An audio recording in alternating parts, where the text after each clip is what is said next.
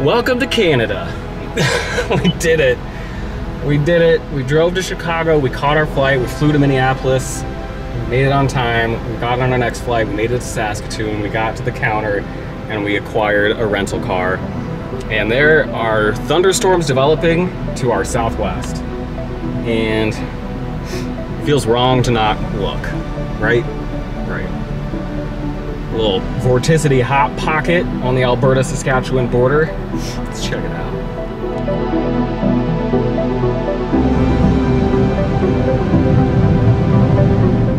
Coming through Rosetown on Highway 7, almost 4 p.m. local time. Still got some storms going up to my west, probably an hour away. It's Chris Almus with a weather update. Windy conditions continue this evening before dying down later on. And make sure to watch out for that severe thunderstorm as the low is 11.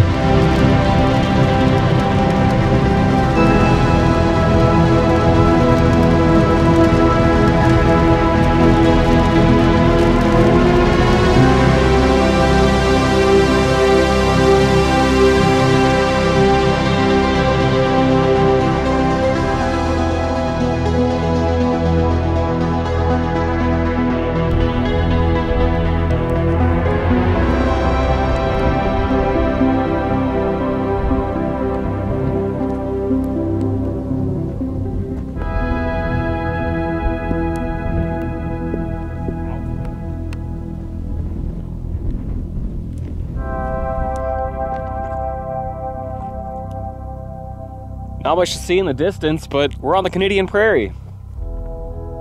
There's a lightning bolt. There are storms organizing down near the Alberta-Saskatchewan border.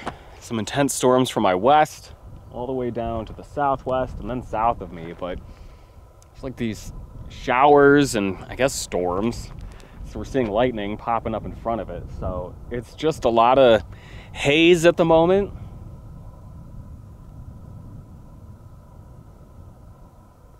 And thunder. Even if this is as good as it gets.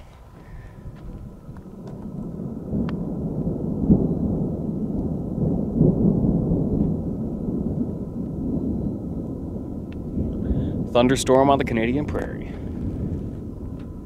Even if this is as good as it gets. You might think, after traveling all day, why would I travel more to look at clouds? Well, this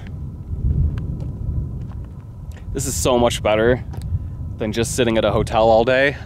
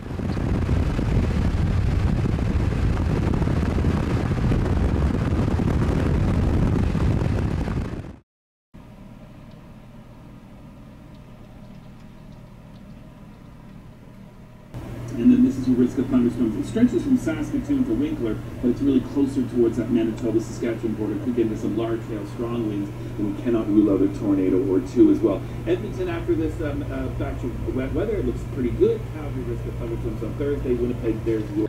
I don't particularly want to go out in that. It's like 59 degrees and raining. Wonderful day to go to an outdoor ag expo. I've switched from the nice leather shoes to the outside in the mud shoes. So we'll see. The low is just like spinning over us. If I pull up radar here. Here's Saskatoon. If I animate this. This isn't a washing machine. So Saskatoon's here. This area of rain's moving in. There's like cumulus developing up here. Look at the surface winds. Southerly, southeasterly, easterly, northeasterly, and that comes around this way. So anyway, I guess it's not impossible we could see a little funnel today. I'm gonna head just northeast of town, northwest of town up to Langham, where the farm site is, where they're having the Ag in Motion event.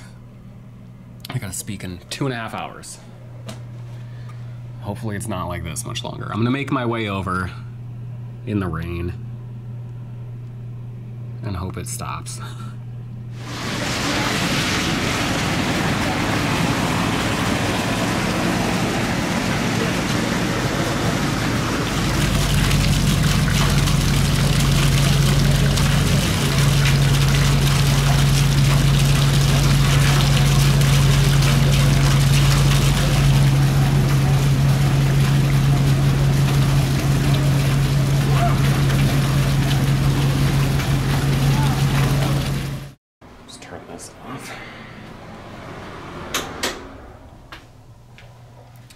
It's like 7:30 on Wednesday, July 19th.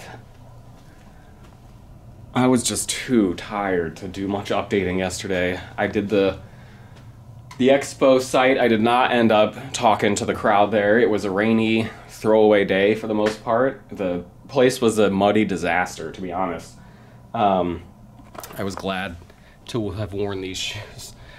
Anyway, I did my talk in the evening. Spoke at 8:30 local time, which was 9:30 my body's time the day after, traveling. So I just was totally in zombie mode, but it seemed to go well.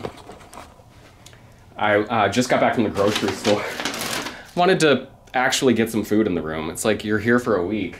I can't just go to a restaurant, or the restaurant like in the base, or the whatever, the first floor of the hotel, and be spending like $20 every time I want to eat something small. So I just woke up this morning. I was like, I still don't feel very settled in here, but I think a trip to the store for some coffee, some produce, water, a couple quick microwave meals, chocolate in honor of my dog, O. Henry, some yogurt, some water. What is in the base of this bag? Oh, my room key. I was like, are they giving me some kind of card? All right, so it's 7:30. Got a little work to do. We'll head to the expo site at like 9:30. I speak at 11. I don't really want to play it close. Just explaining myself here, day 2. I'm ready to document again. Feeling human.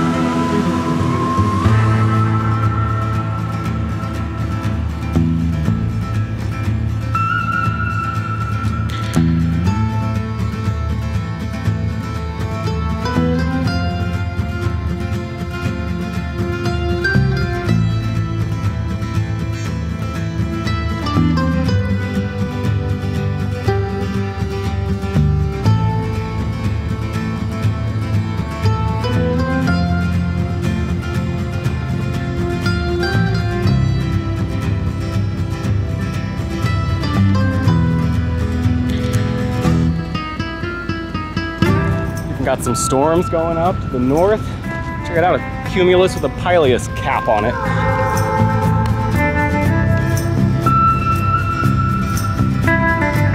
There is actually some pretty crisp convection going up here today. It is warm and muggy, but there's not much else for things to work with. Not a lot of upper level support, no real shear. So we got storms that are going up hard and then they kind of just collapse. But that can sometimes create some fun scenes, and all I've been really wanting is a little thunderstorm on the prairie.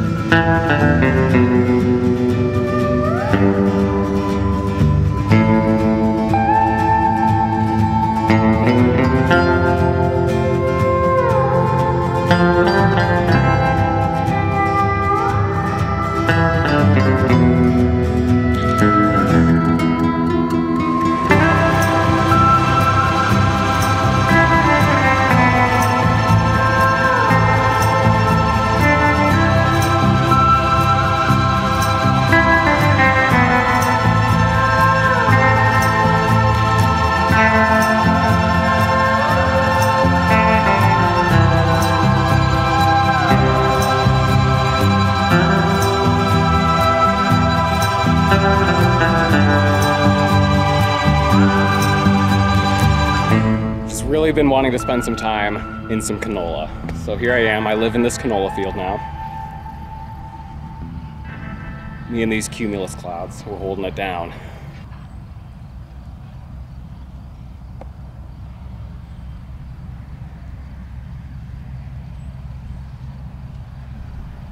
It smells really good too. Like, it's a subtle sweet, but when you've got that much of it, it's nice.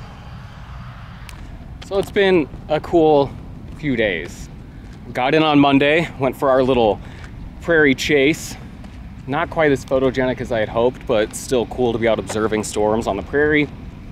That rain continued on into Tuesday, which was the first day of the big expo here. So I want to say they got about an inch of rain, and if you look around, this is not something you necessarily want an inch of rain on while you're trying to host a giant expo outdoors. So the site was like a disaster area on Tuesday. Everyone was caked in mud, shoes were caked in mud, there were puddles everywhere. They're still drying up. They needed the rain, but could it have happened on the weekend? Yesterday was really great. I kind of felt like some carryover from the travel, like zombiness yesterday. The talk in the evening. Tuesday went okay. I humbled myself immediately. I got up in front of everyone, put my presentation up on the screen, and I'm greeted by the low battery indicator up in the top right of the big screen. I was like, oh. I swear I was plugged in before I came down. So we had to walk and talk and get the charger and get it going, and we persevered. And then yesterday, no technical difficulties, just a normal old weather talk. Thought it went really well. I wish I had more immediate good news. Well, I guess a lot of people who were here, you know, we got some rain, so the spirits were a little higher, but it's been a multi-year drought here on the prairie. And as we head through the next few months, there's no obvious sign we're gonna flip to a real stormy pattern. I mean, there will be thunderstorms. That's what I was gonna kind of say is the good thing is it's not as bad as it could be. You know, the ridge is further south over the southwest US. It's gonna allow some heat to come up here to the prairie, but they won't cook the crops, and there will be, you know, ridge riding thunderstorms at times. So the nature of summer precipitation is some are gonna be winners, some will be losers, and it's really gonna be not until we get to winter where we can really, you know, hope for a pattern that's providing rain across, you know, entire provinces for several days, or maybe snow. And then the same thing down in the Midwest. We've been dealing with this drought. It's the same pattern has created this dry pattern, the same jet stream pattern, I should say, created the dryness from the Canadian prairies down into the Corn Belt. It's, you know, we're sharing the drought in the Midwest with the folks up here in the prairie, and it's the same situation where we'll get ridge riding thunderstorms, but there will be more dry days than wet, and there will be stretches of heat. We're really gonna feel it back in Illinois as we get to the last few days of July. So we've got the rest of the afternoon to do here, and then we are free this evening. We're not doing a formal dinner or a talk, so we'll get to explore Saskatoon a little bit. And who knows, maybe there'll be a thunderstorm on the landscape, but flying out 7 a.m. tomorrow, wheels up, so we'll be at the airport by 4 just to make sure we get through everything. Is that a little tiny? There's a little tiny lowering under that storm base.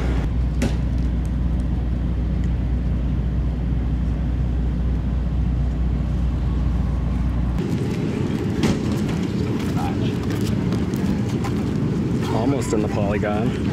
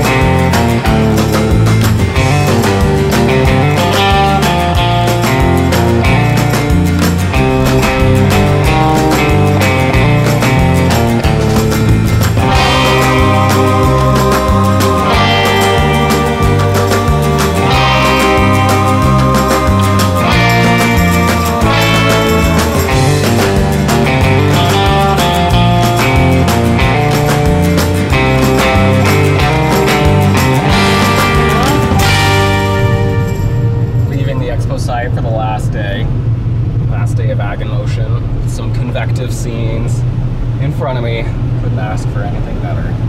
Could ask for a thunderstorm, but I'll take puffy cumulus over the grain fields.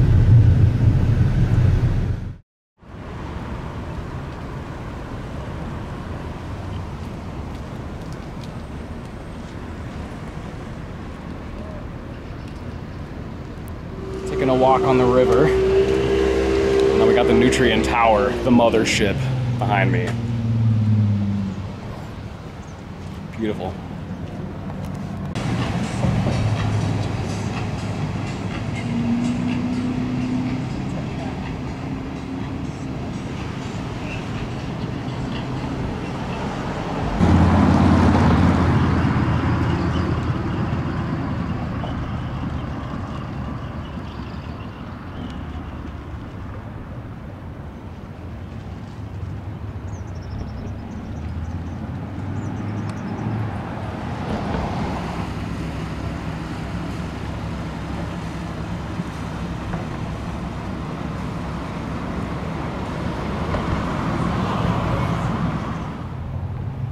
I'm tired and I need to eat, and we got an early flight to catch, so I think that's it from Saskatoon. All right, I lied, one other stop. I could not help but notice that my hotel is like right by the airport, and so I was looking at Google Maps, like, is there a road at the end of a runway so I can watch some takeoffs and landings? And there is. So I'm just like at this gas station, but the end of the runway's right here, and there's already a jet taxiing, so let's go watch a couple planes take off maybe. Here we go. So there's the rental car I've been driving. Here's the airport.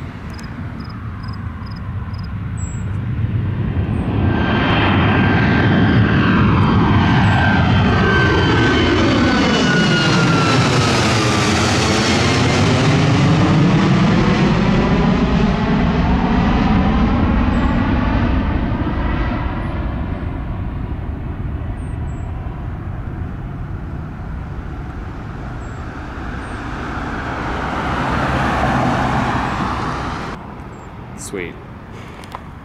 That was cool. 2 for 1. Looks like another little plane down there trying to take off in a minute.